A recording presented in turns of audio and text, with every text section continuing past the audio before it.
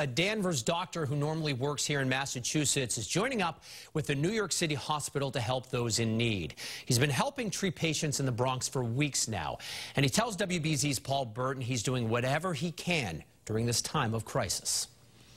I've never been on the front lines of a, battlefield, but this has very much been a medical disaster. For Dr. Demetri Rizos of Danvers and his wife Susan, caring and serving others is just part of their DNA. Both of us have health care in our blood, and both of us know that we have the skill set that we can help others. Now both find themselves on the front lines helping patients battle the coronavirus pandemic.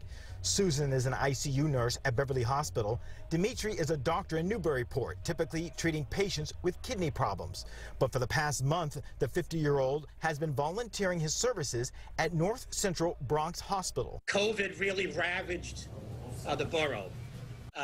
Multiple families had numerous family members who are ill. Dr. Rizzo said he got the call from some old medical school friends asking for his help, and he immediately signed up. I said, well, I'd be happy to. I had the good fortune to serve in the Navy as a Navy physician, and I felt as if this was almost like being deployed. The hardest part, he says, is being away from his wife and 15-year-old son. I miss him a great deal. He misses me, but I think he has a lot of pride knowing that he has two parents that are able to help those in need. Two parents on the front lines doing whatever they can to fight this deadly virus. Being a part of this was very humbling for me.